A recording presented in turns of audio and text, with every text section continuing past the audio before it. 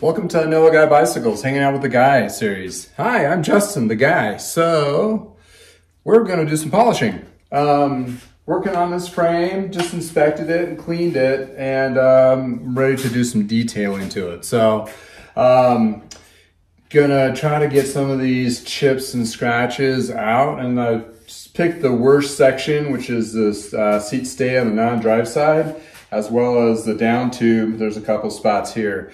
So we're gonna be doing a little bit of detailing. First, before I dive into that, I'm gonna go through what I use. I use the Adams polishes. They're local to Colorado. They do a lot of auto detailing. If you go on their website, it's all auto stuff, which is fine because they have a lot of good products for that, but they also have awesome products for this.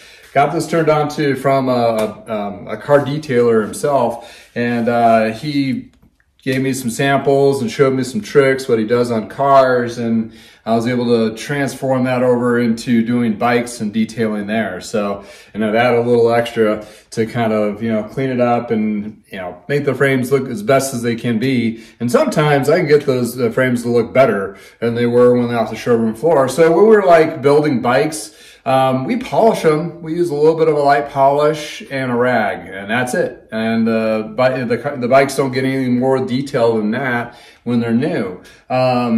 Here I use the compound from Adams, and that actually helps reduce and cut down the scratches and so forth. And I use this as the liquid for like wet sanding and that kind of thing.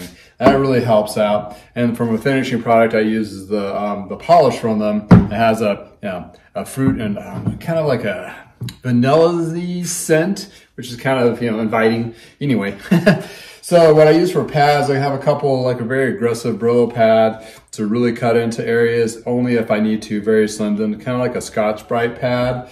In addition to, then I move on to the 3000 grit.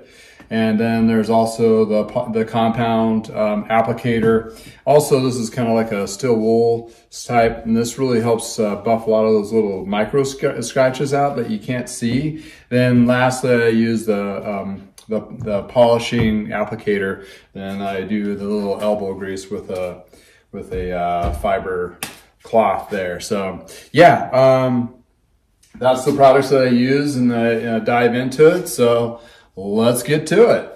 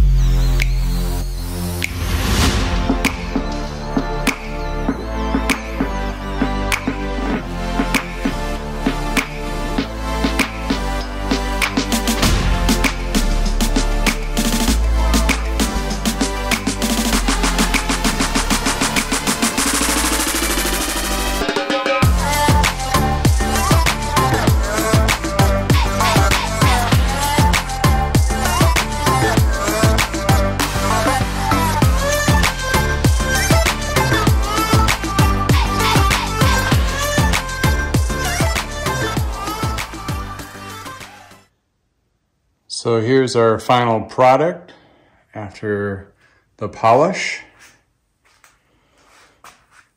and buffing. Let's see if it really brought out some of that shine.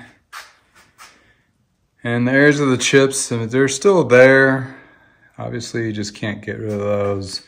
But for the most part, you know, it makes them less noticeable and it is a little more clean.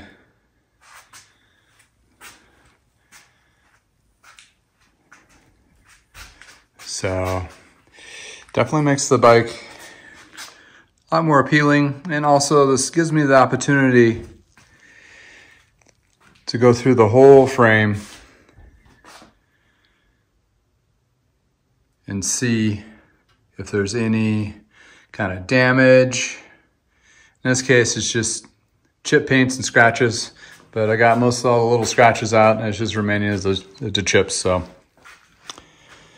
there we go.